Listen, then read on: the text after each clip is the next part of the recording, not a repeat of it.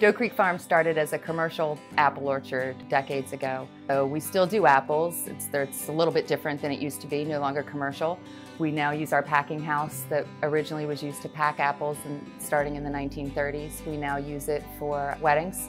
That started in 2013. We've added a restaurant to the farm, the Bad Apple. That opened in November of 2019.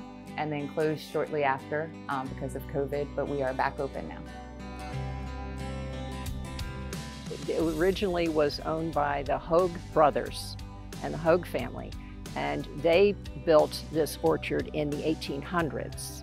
And that's why the entire farm is now historic. I had it designated historic, and the reason it is because apples have been continuously grown here since the 1800s.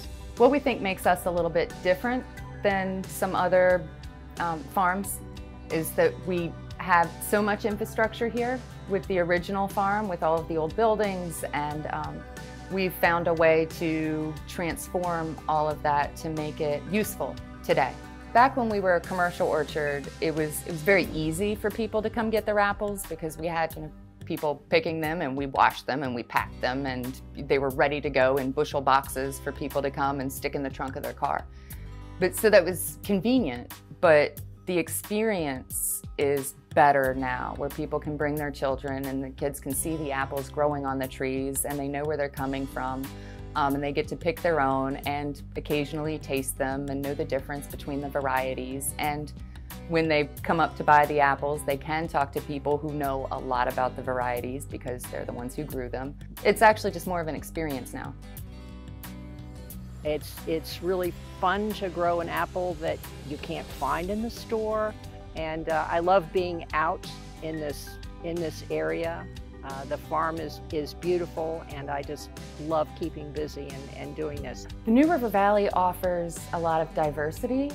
There's also a strong sort of work ethic in our community, and I think our businesses support each other as much as possible, which makes it a really nice place to live and to work.